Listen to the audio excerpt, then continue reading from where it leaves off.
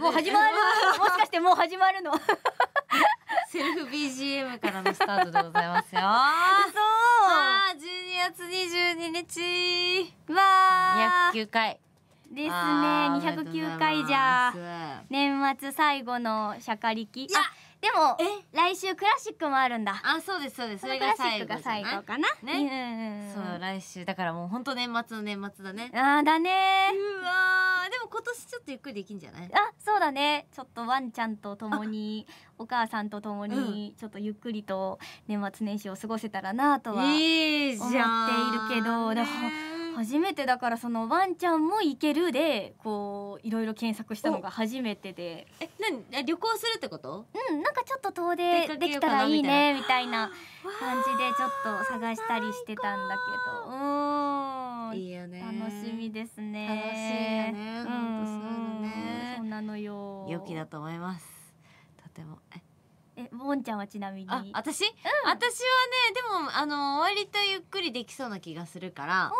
だから家族で、親戚とか集まって、みんなでゆっくりするかなっていう感じだね。いやいいね。最高かよ。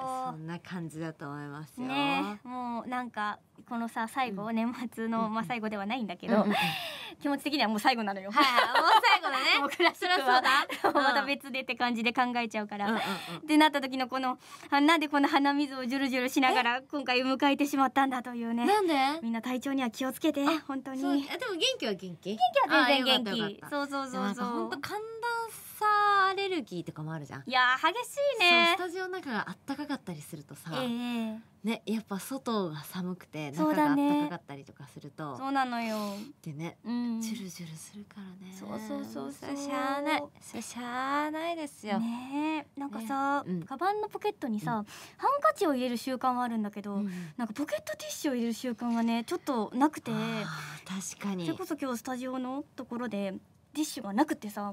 そう。基本なんか置いてあるけどね。スタジオさんってティッシュ置いてあるけど。あったりもね全然するけど、そうなのなかった時にあっつってあの時の街中のポケットティッシュを受け取っておけばよかった。ねえ、もうだいぶ減ったけどね、ティッシュ配る人もなかなかね減ったけど、たまに配ってるもんね。そういうのな、あの時のなんだよね。そう実は本当に。でもなんかティッシュってあんま使わないね。タオルはトイレ行った後とか手洗ったりとか必ず使うからね。そう何かしら使うんだけど、ティッシュってそんな使わない。そうなのよね。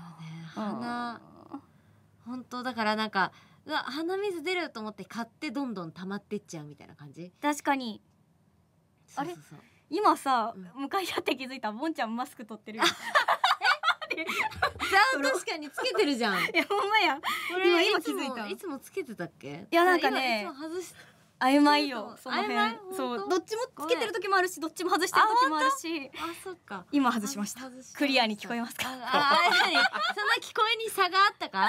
あるかな。ちょっとあるんじゃない？さすがにね。もう年末だから。そうだね。みんなも年末だからということで、まあお休みもねありつつだから体調には気をつけながら。そうですね。皆さん気をつけていきましょう。いきましょうね。はい。ここで新コーナーの案です。世の中の不思議な方程式。イエーイ。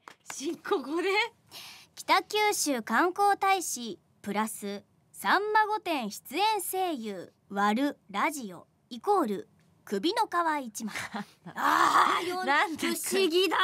不思議な方程式だ。方程式か。ああ、そうか。そう、北九州観光大使私ですね。そしてさんま御殿出演声優。もう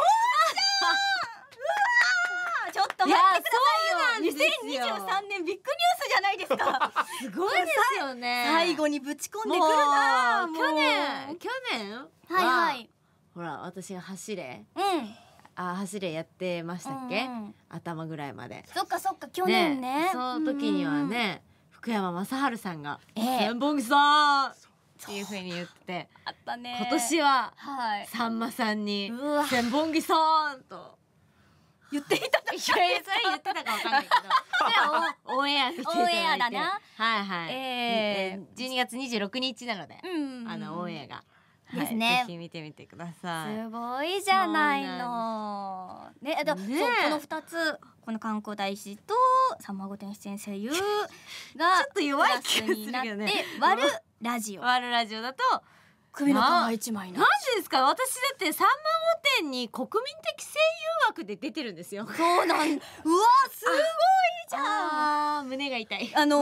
ごめんね、自分で言わせて。胸が痛いね。私に今手元に資料がなかったもんで。全然いいんだよ。全然いいんだよ。さすがです。でも間違いないからね。本当に呼んでもいただけるということはそういう枠でございますから。これ不思議なもんだよ。これ足し算して割るラジオにしたらそうなるけど、どちらも持ってるさ、前田香織ちゃんとかさ、どっちもあるじゃん。北九州観光大使であり、さんま御殿にも出演されたことがある方はイコールではね、これ首の皮一枚にはならないんですよ。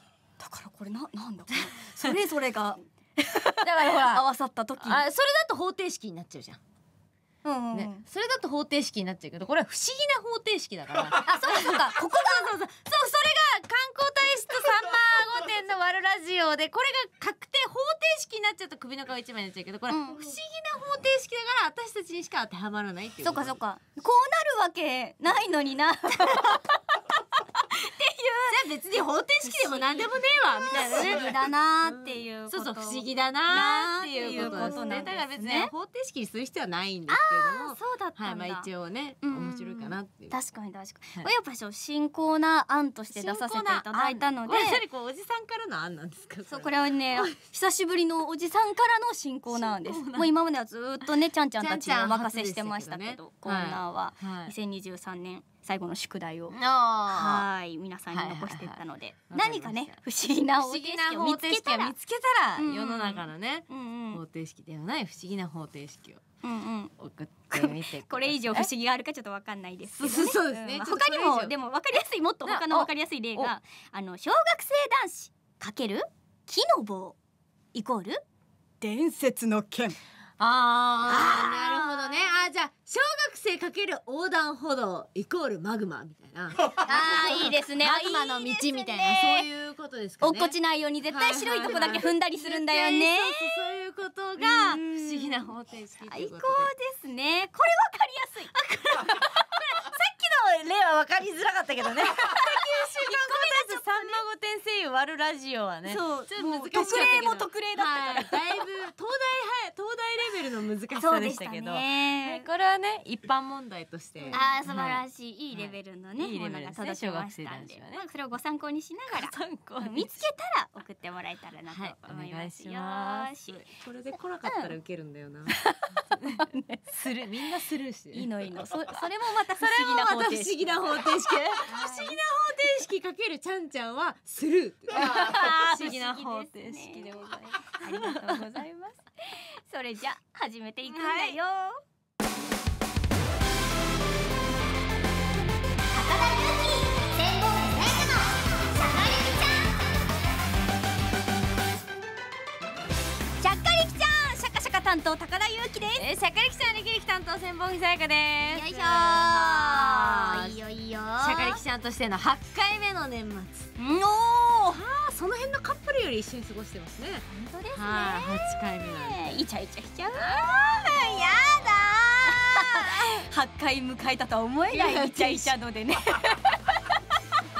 回も迎えたらね、ちょっとね、もうちょっと落ち着きそうな感じなんですけど、そうまるで1回目の年末かのように。あれ、年越しそばを食べるタイプ？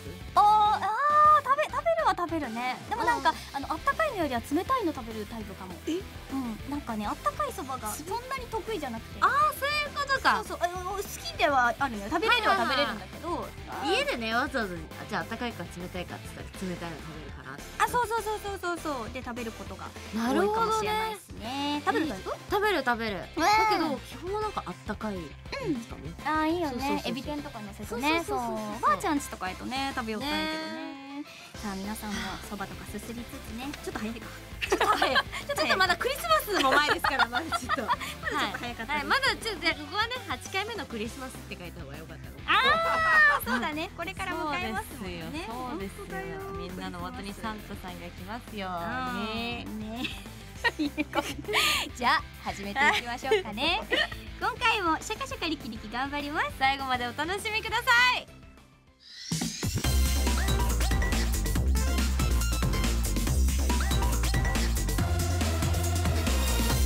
高田憂希、千本木彩花のしゃかりきちゃん。大量に送られてきたものをよろけながら運ぶ少女。つまずいて髪をばらまいてしまった。必死に髪をかき集める少女。そんな中、ふと手伝いに現れた少年と拾い集める少女の手と手が触れ合う。そんな青春の1ページであるふつおたを読んでいきましょう。今回のふつおた導入文はシャカリキネーム SSR 藤本さんからいただきました。ありがとうございます。青春だね。ラジオネームカホーさんからいただきましたよ。ありがとうございます。ゆっきーぼんちゃん、シャカリキちゃん。シャカリキちゃん。突然ですが、イルミネーションってすごいですよね。はい。すごく綺麗でたくさんの人を笑顔にしてくれます。私もイルミネーションみたいな人になりたい。というか、人類みんなイルミネーションになったらいいと思います。お二人はどんなイルミネーションになりたいですか？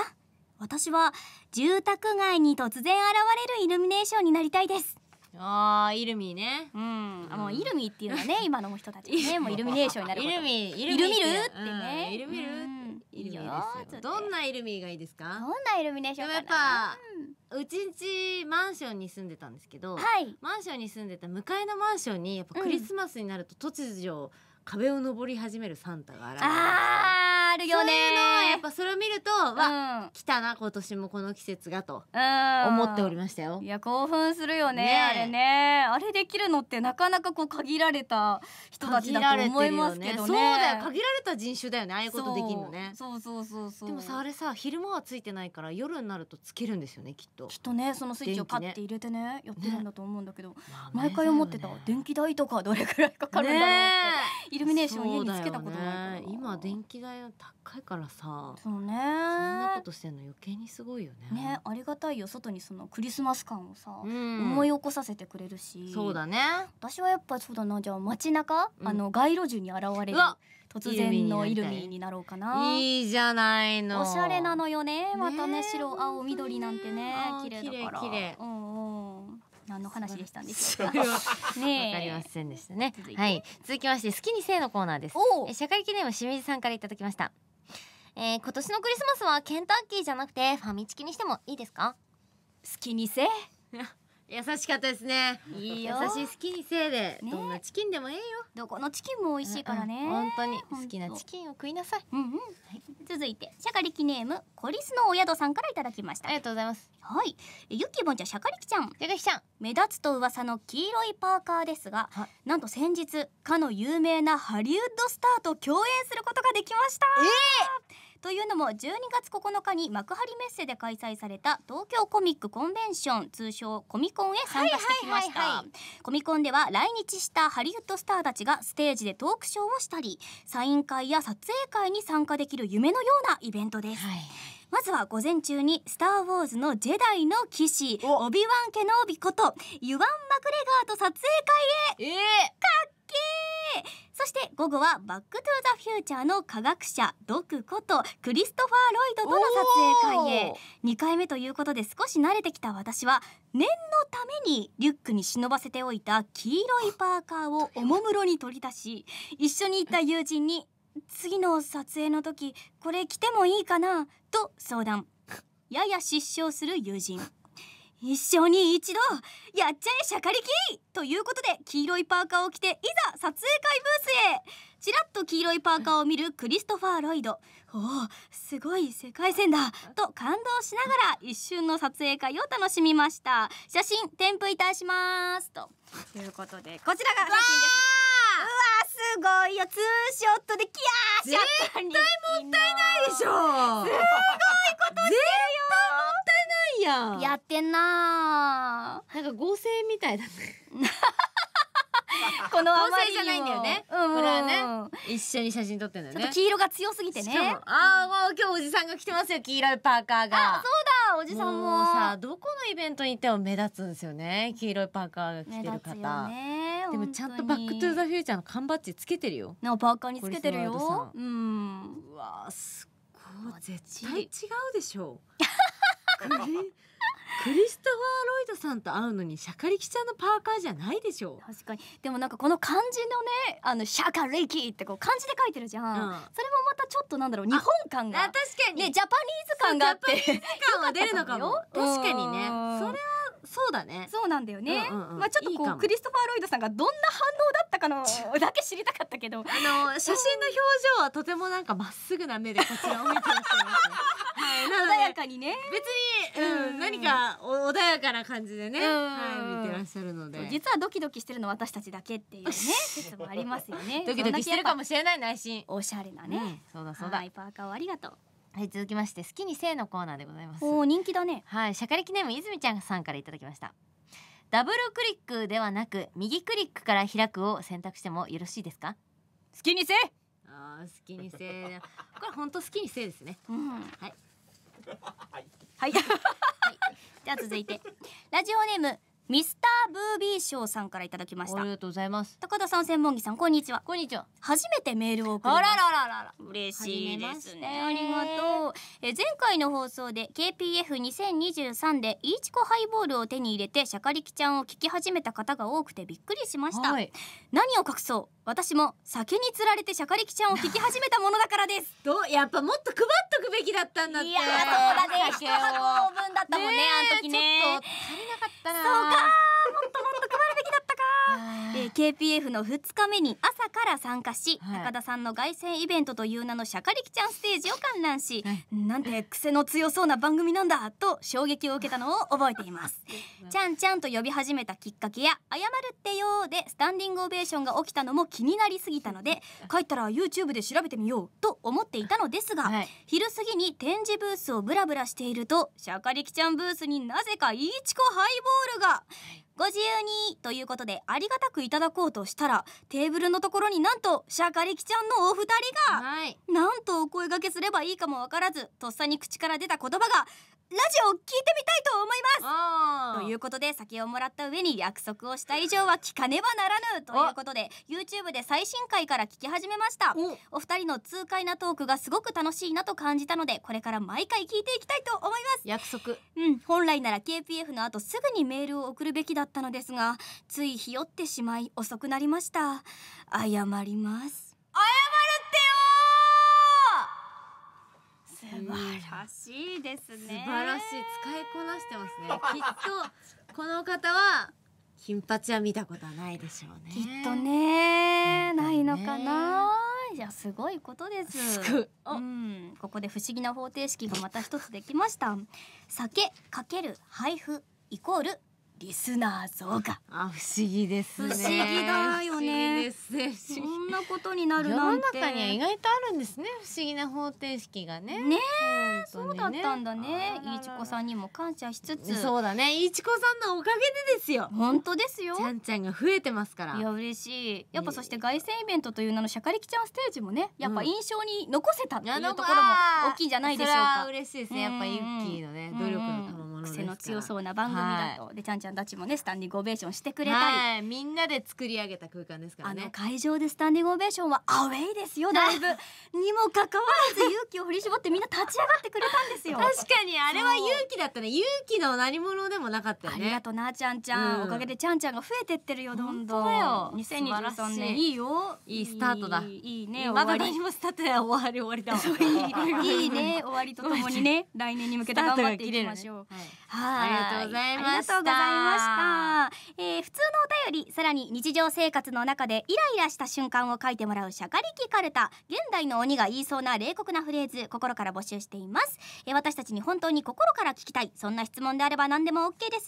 他の番組に絶対に使い回せないお便り、もしくは今まで書いたことがないお便りをぶつけてください。この時期どの番組でもよく読まれているごく普通のお便りに答えておきましょうのコーナー。今日はシャカリキネームしそっぱお兄ちゃんが考えてくれました。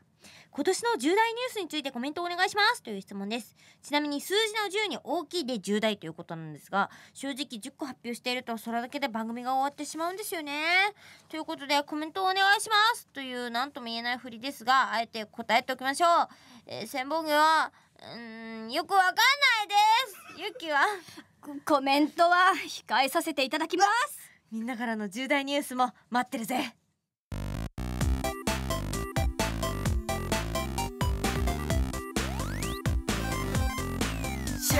ちゃん。ものの気持ち2023。ものの気持ちになって私たちが一言言います。高田が演じるものはしゃかりきネームきょうあんさんからいただきました。なるほど。はい、頑張りたいと思います。お願いします。はい、ではいきます。これは何の気持ちでしょう。ピピピピピ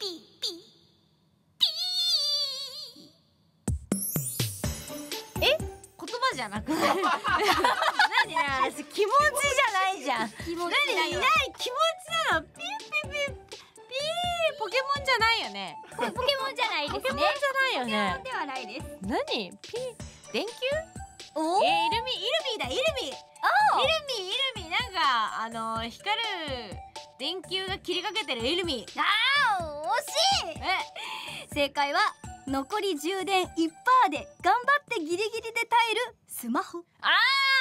そうさ、じゃああとちょっとで切れちゃうよとか言ってくれないと。ピッピとは言わないでしょ。いいじゃん。でもさ、そこからさ電気系統まで行ったんだから、やっぱ素晴らしいですね。想像力豊かな千本木さんで大変助かりました。じゃあ続いてぼんちゃんお願いします。私は、ラジオネーム山口県よもせさん考えてくださいました。このものの気持ちいきますよ。癖が強そうだな。はい。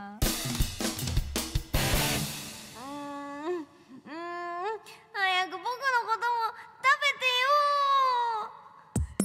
よ。なるほどなるほど。これはやっぱ皿の上とかに取り残されてるんでしょうね。何かがね。そうです。何の皿？よし。皿？何の器ってこと？器っていうか、まあいいでしょう。いいですか？はい、お願いします。じゃあお茶碗の中に取り残されたご飯粒の気持ち。もうほぼ正解ですね。はい、手作りキーマカレーの隅っこで佇む名前がわからない細切りの酸っぱい人参。ほぼ正解でございます。ほぼ正解。だって同じ部類ですもん。皿に取り残されてるご飯粒も、酸っぱい人参も同じですけど。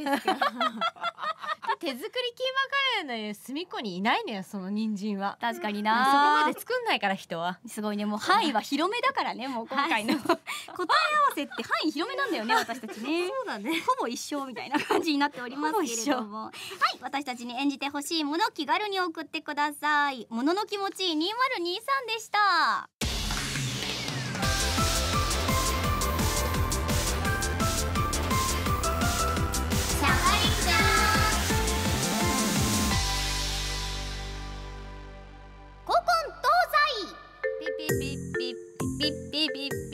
古今東西。このコーナーはこれまであらゆるラジオ番組がやってきた企画、さらにまだどこもやっていない企画にチャレンジ。今後どんな番組イベントに出演しても動じないハートとアイデア力を鍛えます。今回のテーマはこれ。突然電話してみましょう。10月にしゃかりきグッズ購入者限定のお話会が行われたんですけれども、その時事情があってか不参加だったちゃんちゃんがいたんですよね。そのちゃんちゃんにいきなり電話してみたいと思います。せっかくね、応募してくれましたから、2023年思い残すことなく過ぎ去りたいということで、そうですね。早速始めていきましょう。まずは達也さんにお電話をしていきたいと思います。ではお電話していきましょう。つながりますかね。もうほんと突然ですからね。プルルルルとはなりましたよ。3コール目、4コール目、5コール目。ただいま留守にしております。留守でございました。ということで達也さんは残念ながら今回もお話しすることはできずで、お元気にしてるかなね。お話ししたかったですけどね。また来年もどうぞよろしくお願いいたします。よろしくお願いします。よし、それでは続きましてはなねさんにおかけしたいと思います。出るかな。出るといいね。今回ね。1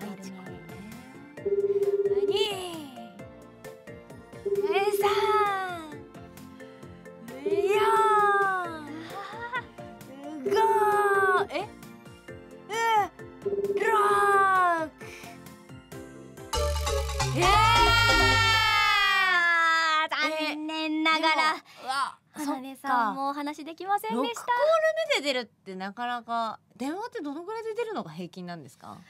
なんか難しいですよね。確かにね。でも割とね、出られる状況だったらポッて出られそうな気もするし、そうだよね。だから基本ね、出る方は出るもんね。そうね。ね、そうしかもね、知らない番号だ。そうだそうだ。なおさらちょっとね、警戒はしちゃうよね。そうか、いつかまた花音さんとね。そうですね。よろしくおね、ちょっと後の人たち頼みますよと。はい、お二人会えないということで。よろし、じゃあ続いて思いを込めて文鳥さんにお電話したいと思います。お願いします。お願いします。1コール目、2コール目、3コール目、4コール目、5コール目、6コール目。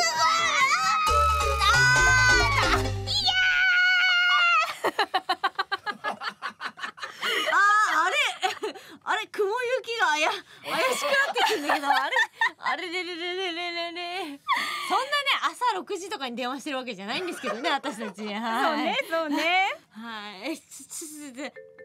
もうどんどん行こう。次行った方がいい。そしたら2週目もいけるかもしれないから。はい。続きまして、ゆうたさんにおかけしたいと思います。はい、はい、お願いします。1コール2コール目、3コール目、4コール目、5コール目、6コール目、7コール。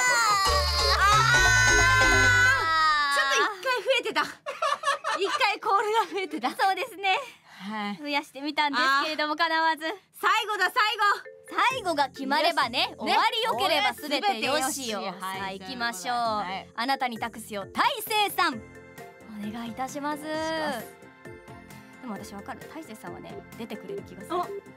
感じる。1コール目、2コール目、大丈夫大丈夫。あと3回あるから。そう、まだあるから。4コール目、大丈夫大丈夫。ギリギリで出るからね。見せてくれるじゃん、大成さん。いいよいいよいいよ。6コール目、7コール目、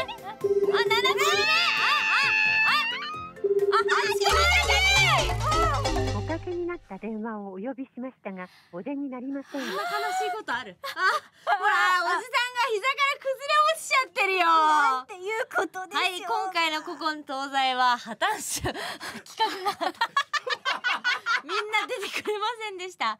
みんなに電話してみましょうと電話したんですけれども、皆さん出てくれないということで終わり中。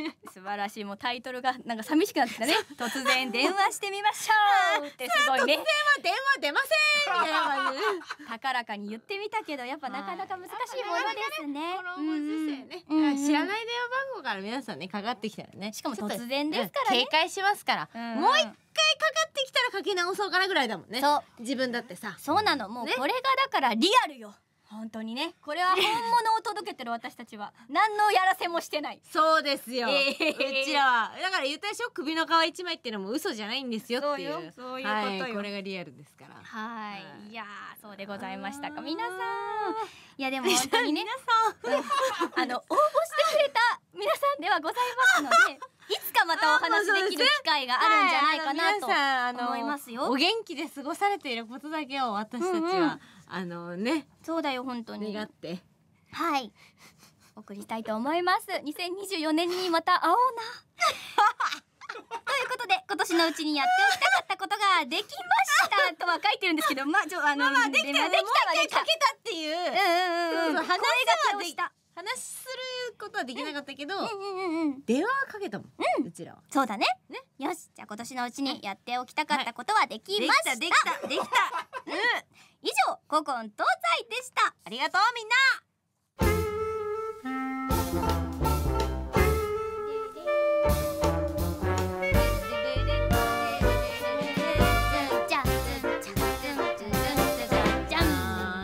しゃかりきちゃん第209回いかがでしたか？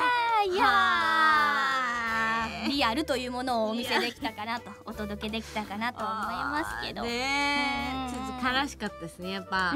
でお話し会の時もちょっと何度かねおかけして一回おかけしてでちょっと最後の方にもう一度っていう感じでおかけトライはねしたんですけれども、またねいつか交わる日が来るんじゃないかと。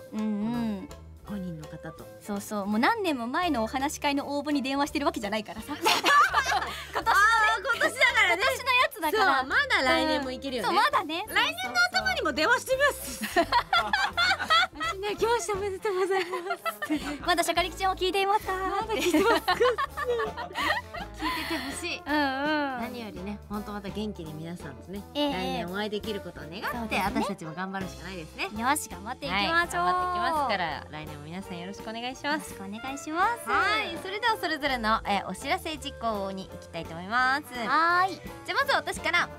冒頭でもお話ししましたが、12月26日にさんま御殿に出演させていただきます。年末特大4時間スペシャルの一枠で出させていただきます。夜の7時から放送ですので、ぜひテレビの前で見てみてください。よろしくお願いします。そしてちょっと時は戻ってしまうんですが、明日12月26日ダンジョン飯のですね、劇場先行上映大ヒット記念の舞台挨拶がございます。新宿バルトナインと、東宝シネマズ錦糸町オリナスにて舞台挨拶させていただきますので、お越しになる方はどうぞよろしくお願いいたします。